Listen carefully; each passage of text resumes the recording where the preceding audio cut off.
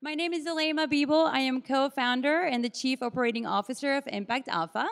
And ImpactAlpha is the leading impact investing media platform, and I believe some of you are subscribers, so thank you for your support. Sorry. Data is at the core of ImpactAlpha, and from the beginning, we've tied our editorial coverage to data. And it's this emphasis on data that has allowed us to identify the trends and gaps in the impact space and across different industries and social and environmental objectives. If you are familiar with ImpactAlpha's coverage, you also know that our coverage on climate is focused on solutions. And we do this by following breakthrough business models, innovative financing mechanisms, and high-impact deal-making.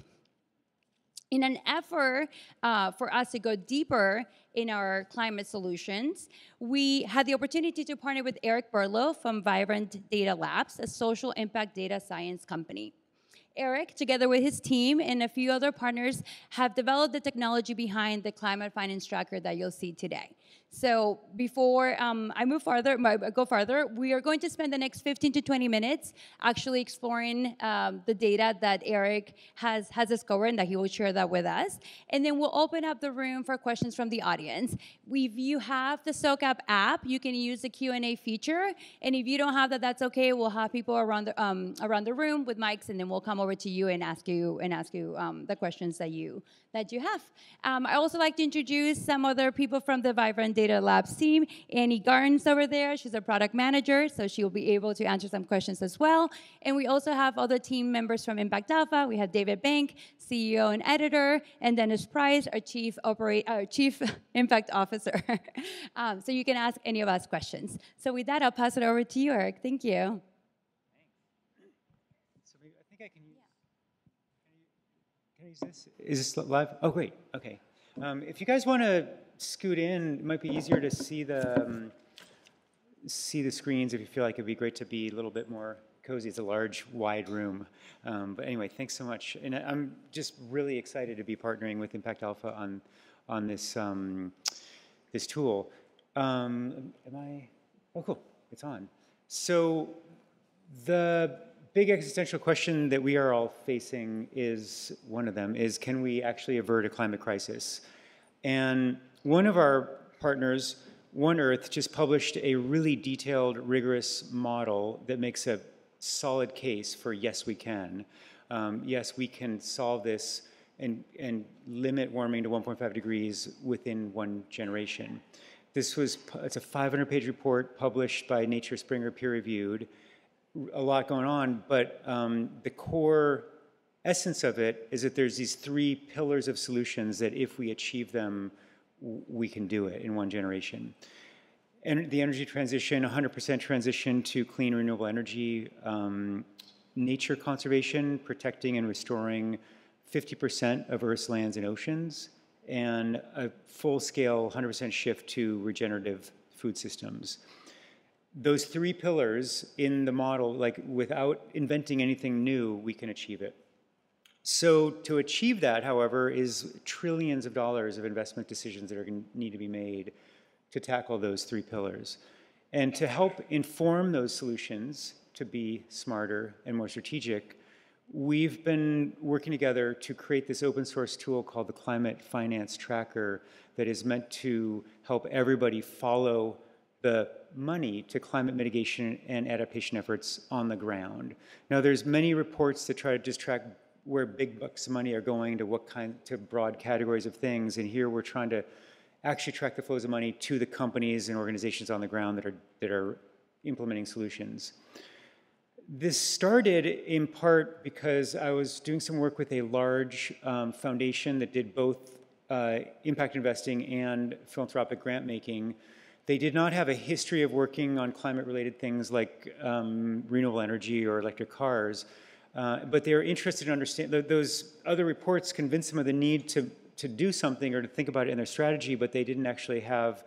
Wasn't part of their history to work on those kinds of technologies and things like that. So they want to know, where do we sit? And part of the question was, we don't know who's already doing what. We don't know who to talk to. Our network is focused on other things like human rights or whatever, and we don't know, like, outside that network, who should we talk to? How do we not duplicate efforts?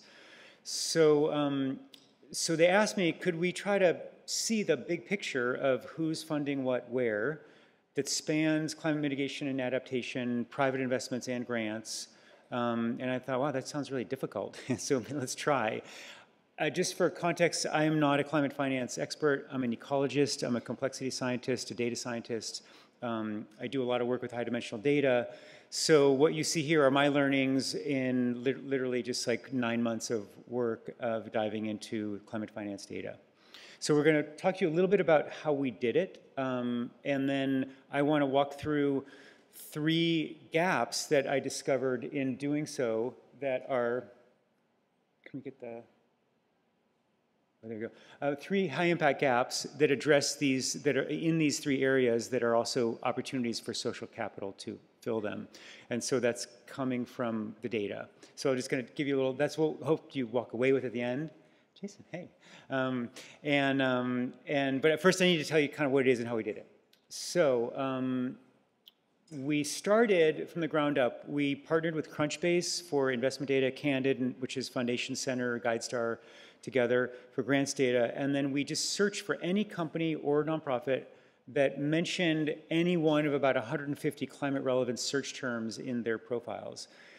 The way we did that was by leveraging existing reports. So these search terms spanned a wide range of topics that covered mitigation adaptation using One Earth's reports, Project Drawdown, regeneration. We even scraped like hundreds of Wikipedia pages that mention climate mitigation adaptation just to pull out like what are the terms we should be looking for that mean climate relevant.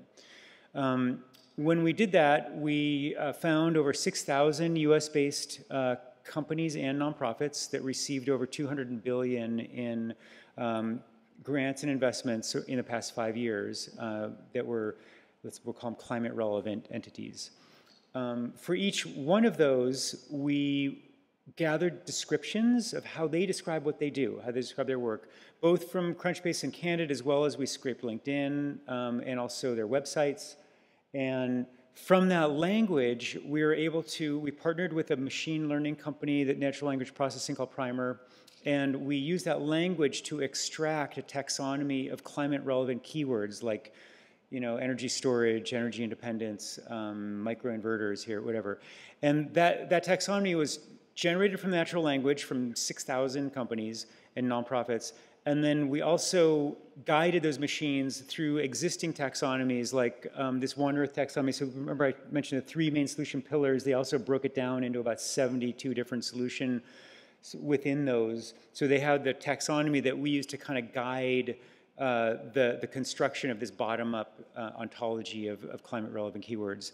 We also searched for intersectional themes in the language around like climate equity, social justice, et cetera, as well as water security, and also for terms about like how are they doing what they're doing, whether it's policy, law, technology, et cetera, activism.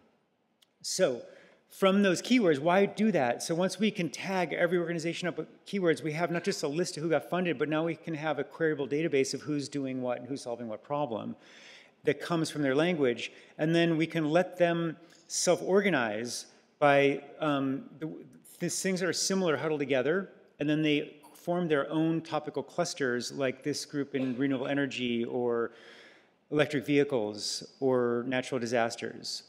The way that works, let me just kind of do an instant replay on that, is imagine every dot is an organization, and every organization describes what they do, and they have a bunch of keywords that have a signature of climate-relevant keywords. Then we link organizations if they're similar in their keywords, and then that creates a network of organizations that are linked if they're similar.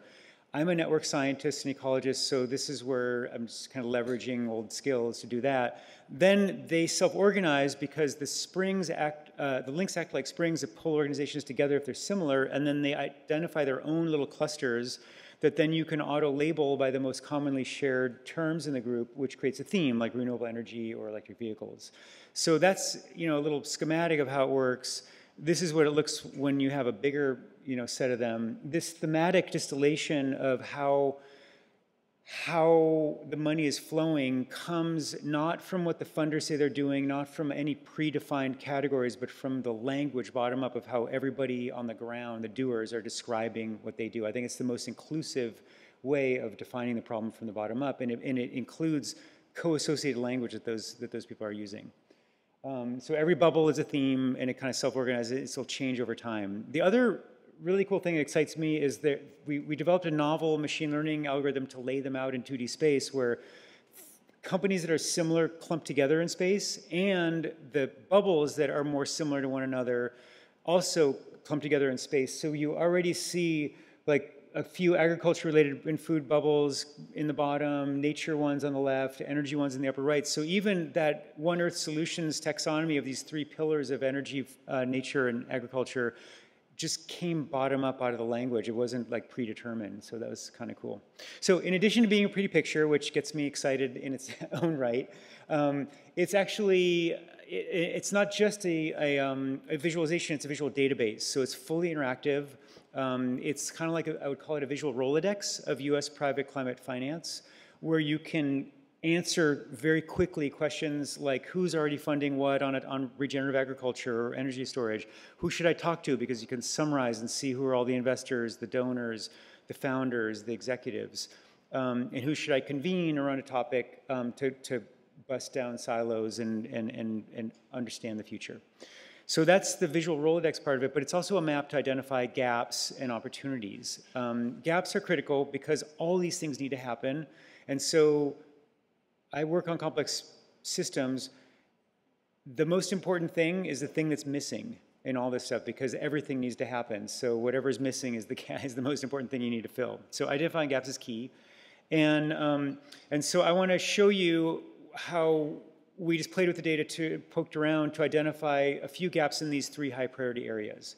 So one key part of the data is we've got both grants and investments, which is I've never seen before. You can go to PitchBook to find a thing, or Crunchbase. You can go to Candid to find philanthropy data, but having them together really makes a difference because one contextualizes the other.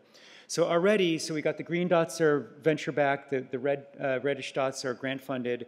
We can already see a concentration of venture in one side of the map, which is mostly focused on technology around electric vehicles, renewable energy, ag tech, and even plant-based food like food tech. At the same time, because we have the language of how everybody's describing what they're doing, we can search for mentions of anything related to equity and tag all the organizations that mention explicitly anything related to climate equity in their work, which is also non-randomly distributed on the map. And so these were, we extracted about 150 terms like poverty, inequality, accessibility, underserved, low income, et cetera, that came from the language of how the organizations describe their work.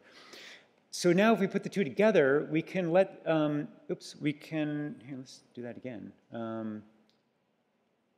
We can let the bubbles sort of sort themselves so that, so that there's more venture-backed companies. If the bubble has more green dots, it's to the far right, more venture-backed companies in the theme. And higher up, if it had more explicit mentions of climate equity terms, it's higher up on the y-axis. And so already, so remember, so each bubble is a theme, self-organized. The more green it is, the more venture-backed, the more red it is, the more grant-funded, and the higher up it is, the more they explicitly mention equity.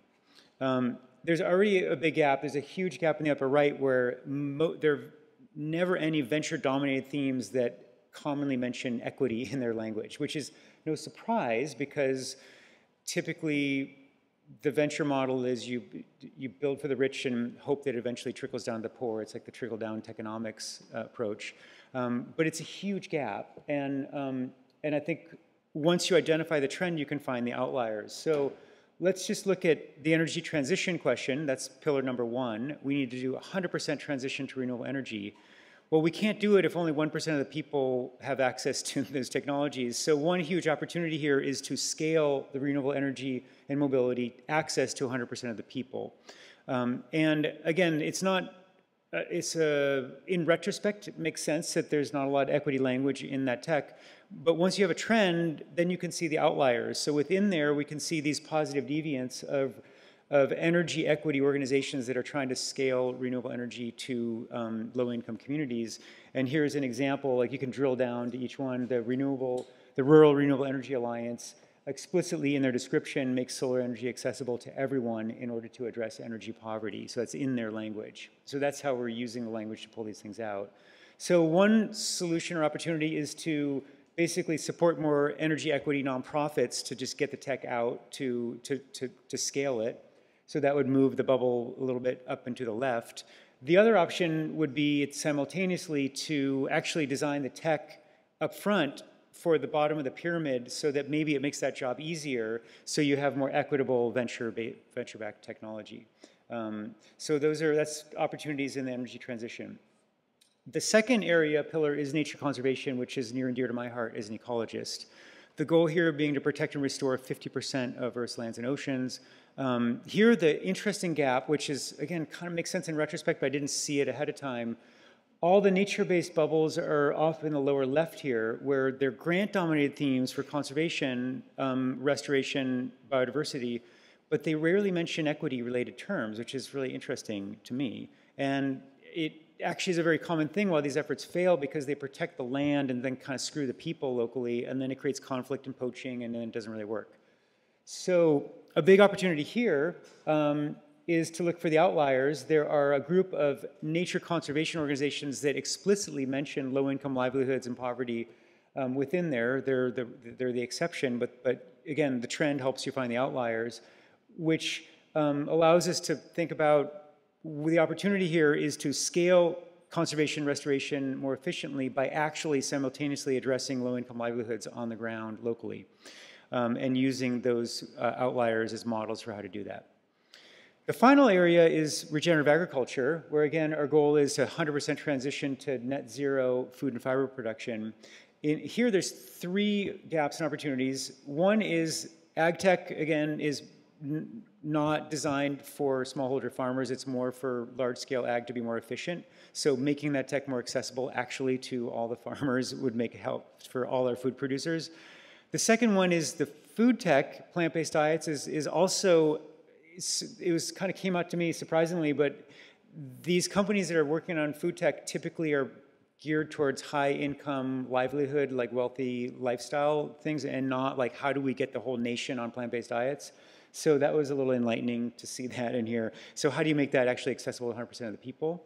And then finally, there's a lot of regenerative ag in this bubble, which is a grant-dominated bubble with a lot of equity mentions. There's a lot of red in here, but there's also a lot of, there's some green dots in here too. There's these outliers, which are venture-backed regenerative food companies that are kind of rare. And so our challenge here is how do we nudge this bubble to the right to help them develop more investable business models so that we can scale those ventures. And this is kind of like where electric cars was 20 years ago. It was probably mostly grant dominated with a few, sprinklings of investments. And so how do we get regenerative food to be as hot of an area as electric cars are now? So those are those three different areas, high impact gaps and opportunities in the energy transition to scale access to the technology or design the tech so that it's actually for the bottom of the pyramid from the start. Protecting and restoring 50% of Earth's lands and oceans by actually supporting low-income livelihoods. So I'd call that nature-based development. The first one would be called low-carbon development. And then the final area is regenerative agriculture is helping scale access to that technology to low-income or smallholder farmers, and also helping develop investable business models for that emerging market.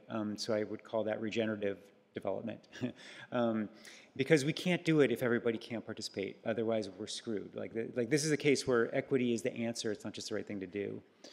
So that's kind of what I found in there. That's the climate finance tracker.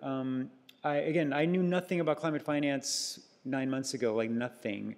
And so I'm hopeful that, so that's one story I found. So that's why we partnered with ImpactAlpha, because they actually know a lot about it. And so we're trying to work together to find and tell these stories, and hoping to partner with others like Prime Coalition and others who are doing amazing work, who are actually experts in that field. Right now, we are focused on the United States. Like, these are all US-based companies, because it's where the data were better is for this prototype. But we're really trying hard to expand the geographic reach. We were just working on a prototype with a few others, like RTI International on Africa. but expand the geography, expand the funding types to include public sector funding, corporate, funding, et cetera, research grants. And then also, everything we're doing is open source. It's been philanthropically supported and also through contracts where we keep the licensing open source. So we're trying to make the pipeline for how we did this, the keyword ontology development, everything, accessible to other efforts to support them, because it doesn't all have to just be this visualization. We just want to help the whole field. So that's what we're doing. Yeah, so that's the tracker. Just want to leave you with this. Like, our take is the climate crisis is an all hands on deck problem. And when I first started this and hearing from the group I was working with, it's surprising to me that all the hands don't know what the others are doing. They all need to see what the others are doing. And so our goal is to help those hands see what everybody's doing. So yeah, so here's our partners currently, a wide group of folks who are helping out. And if you want to check it out, here's the main landing page at ImpactAlpha, where there's also associated climate finance news. We wanted to have basically there's like a session to walk through it with you to help, but somehow there's no way to connect the computer here. So Annie's actually in the back there where she can kind of drive it if you want, if you guys have questions, because we're trying to learn how the interface can be more usable by others. There's a lot more we can do with it. This is a prototype that, the first version of this was just me and a couple people. And I know there's other efforts. It's like 2 years and 35 people to make a report. So there's a lot more we could be doing.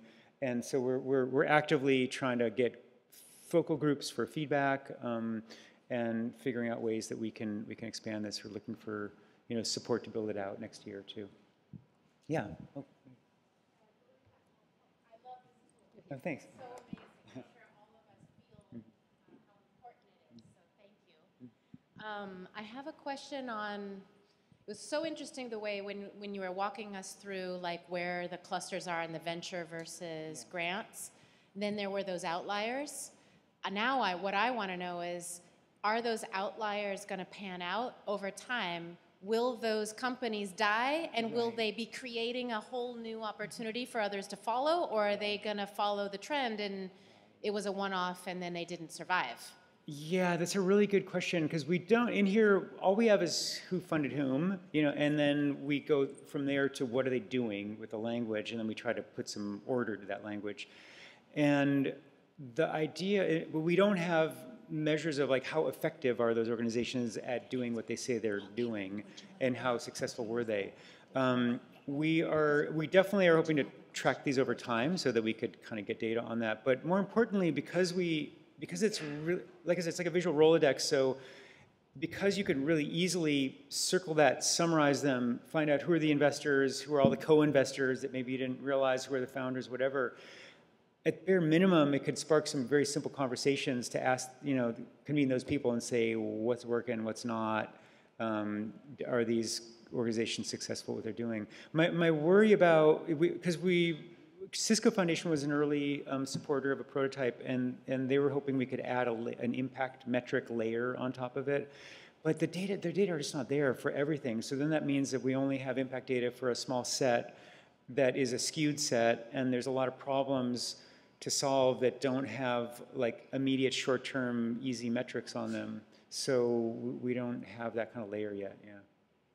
Yeah, that's a whole layer. Yeah. Complex. What about just how feasible is it to have over time data? I don't know. Oh yeah, how no, super feasible. Yeah. Yeah. So this is a snapshot of today, right? Correct. Yeah. And then how often is it updated? And Right. what happens? So it's a good question. Mm-hmm. So we're trying to make it so that we could update it every quarter, and that we right now, again, it's like a bunch of engineering just to get the versioning of it, solid. And as the clusters change over time, what does that look like? So we're putting a little bit of deep thought into how to do that, because it's non-trivial. But I have some really, really good collaborators who are excited to tackle it. But yeah, we can track changes over time. And that's what we're trying to do. And just for context, I know the Climate Policy Initiative is known for the big reports they put out on the state of global finance. And it is a 2-year process of 35 economists and analysts who put it together for one thing. and we were trying to get it so that within a week or 2 weeks we could do an update, for every quarter, and then also, have a rubric for tracking changes over time and who blinked out and who didn't, and is that blinking in and out non-randomly distributed on the map, that kind of thing, right? So we could, yeah, it's a really good idea. And these kind of questions are what we need, because I wouldn't have thought to think about it in that way. And so to get these questions from people like you who are actually trying to figure this shit out helps us know, like, oh, we could add that, yeah, So that's a really good question. Just a quick reminder that you can use the Q&A feature on the app to ask questions, and we have a question from there asking what is the best way for entrepreneurs and investors to interact with the map and add more data. So if you actually go to the landing page for the climate tracker, we do have a section for you to add your email. So if you subscribe for updates, you can also add your email so you can stay up to date with the latest news. And we also have the feedback. So you can tell us what you're looking for, what kind of data you have, and then we'll reach back out to you. That feedback button down there, because one thing is for sure is this is a map, but it's not a perfect map. There's companies in your portfolio that are missing because somehow they didn't come up in our search, or they weren't in Crunchbase or whatever it was. There's companies that are in there that are like a little on the fringe because they met the search, but then they were just like they're a little bit kind of on that edge. So we want feedback on that, and also trying to this is all just what we were able to gather from publicly available data, and so we're really open to trying to add other custom portfolios and that kind of thing. So this is just to get the conversation going. That said, because even though it's not complete, I'm pretty solid that the trends are very solid. Like we can, and again, I'm used to working with messy data all the time in ecology. Like we can subsample it 1,000 times and see whether we hit the same trend and how robust it is to errors in the data. So I think the trends, it's a sample, not a census, but it's a very good sample. So that's my... We have a few other questions, Eric, from the, okay, from the audience. Could this tool be potentially be adapted for other focus areas beyond climate? Oh, absolutely, yeah. So the framework we're building is generic to be applied to other things. And we've done one prototype for adolescent mental health for one organization. The challenge is building the ontology of keywords from the language and also identifying like what's in and what's out. And so it takes a while to get it set up. And there is a lot of expertise involved in that. But no, it's absolutely the framework is pretty generic to do for other things, yeah. Because everybody should know what's going on, is my take, yeah. Any other questions from the audience today? Maybe we just spend a little bit, oh, please. Yeah. Yeah, I'll give you the microphone.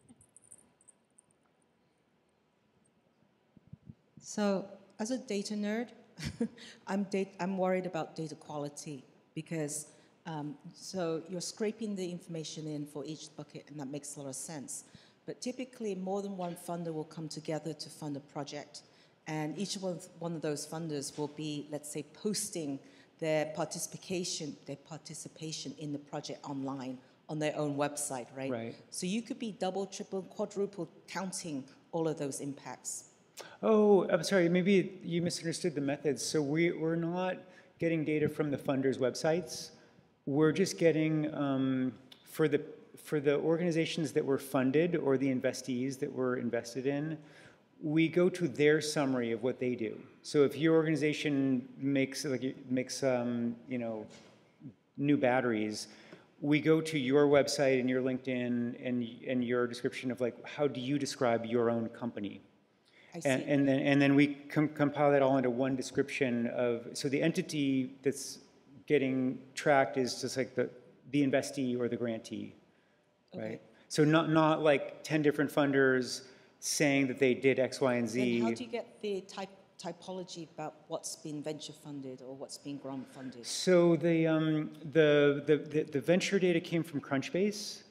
So we're just looking at who got funded there, like just a list of companies. And then the grants data came from Candid, which is GuideStar and Foundation Center.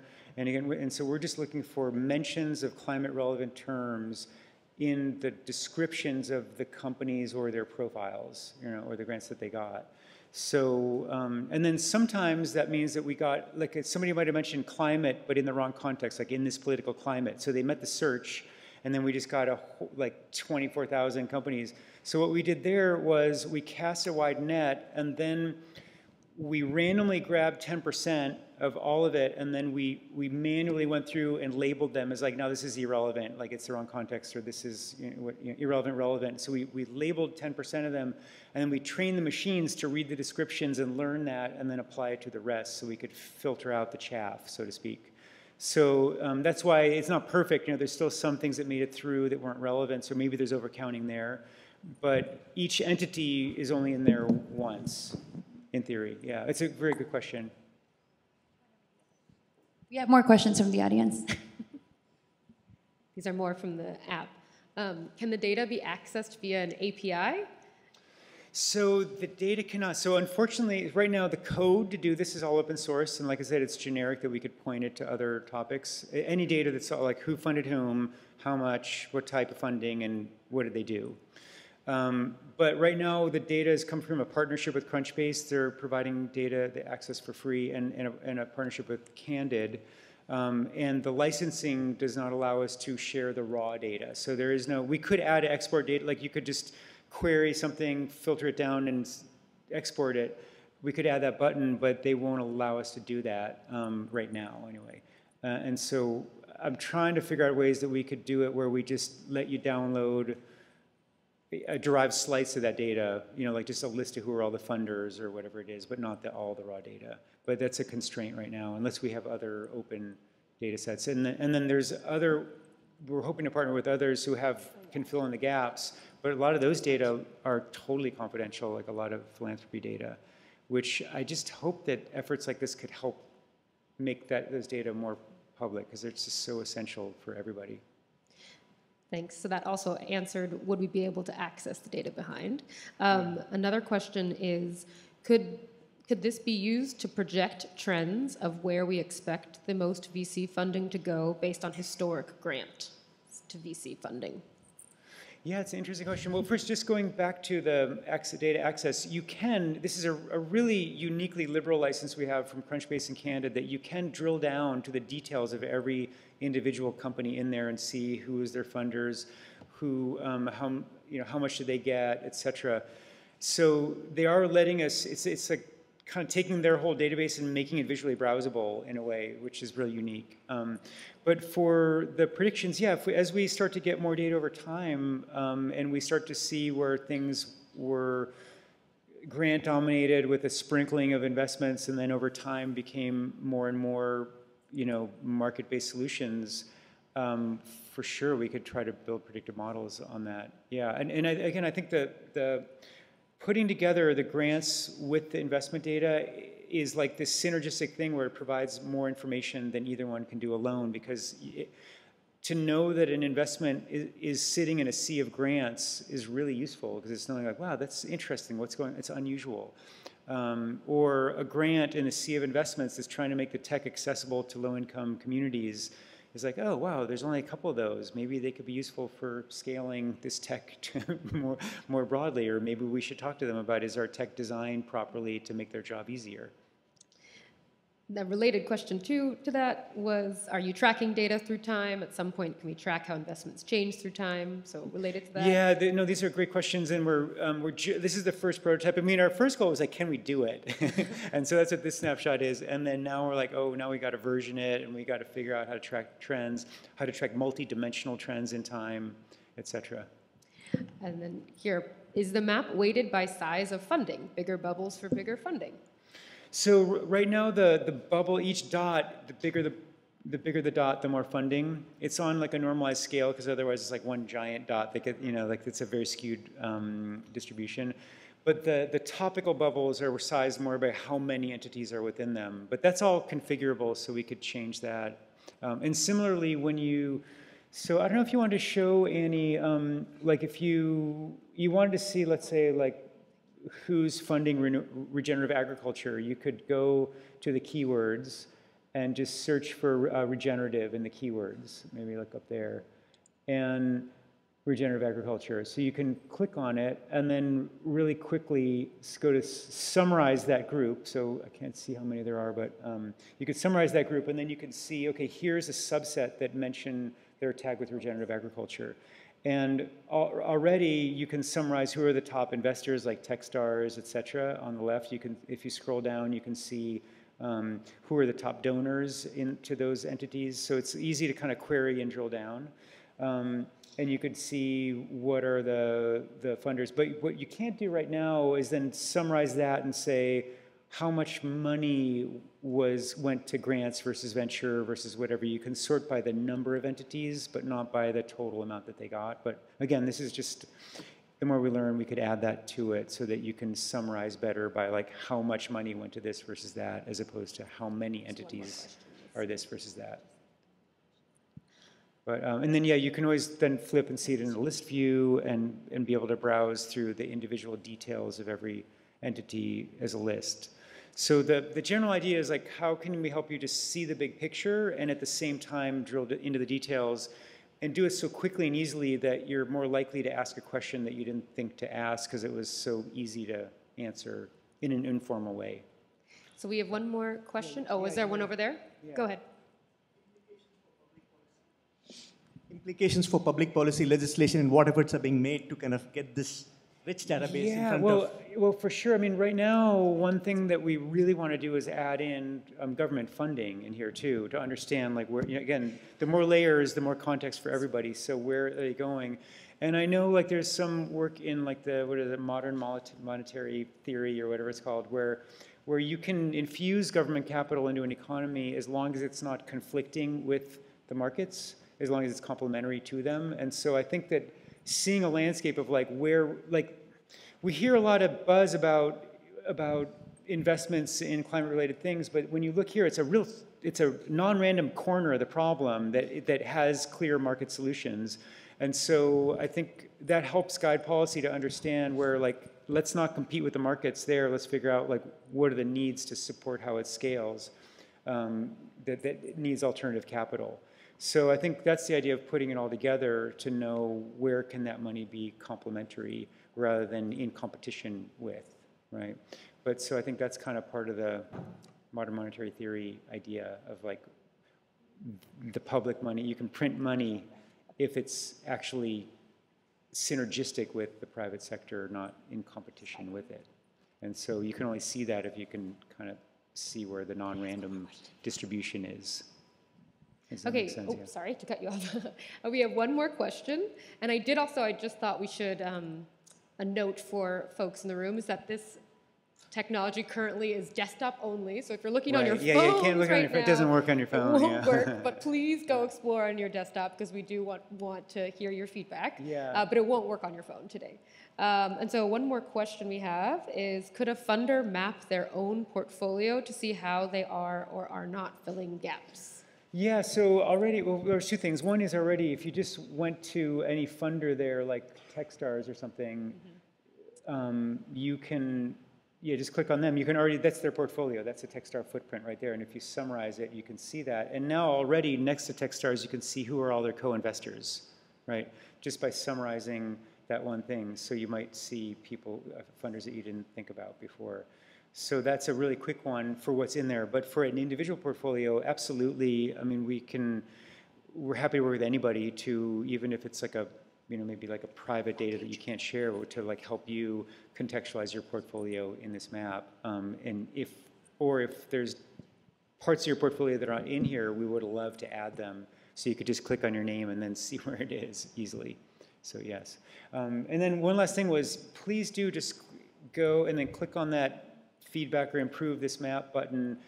There's a little form, and then you could just sign up for if you wanted to, like an online, there's a tutorial where we just get together on a Zoom call and walk through things, or if you have questions or suggestions, just please click on that. It's just a simple thing, and send us an email. Yeah. Thank you. Thank you, Eric. Thank you all for being here today. Great presentation, thank you. As Eric mentioned, and we mentioned a few times already, we do need your input. We want to know what you want to see, what you don't want to see, the data that you have available that you can share with us and share with others. So do please go to the website, enter the feedback form, also come to ImpactAlpha.com, get all of your climate coverage from there, and tell us the stories that you're seeing and the solutions that you're working on so that we can do this better together.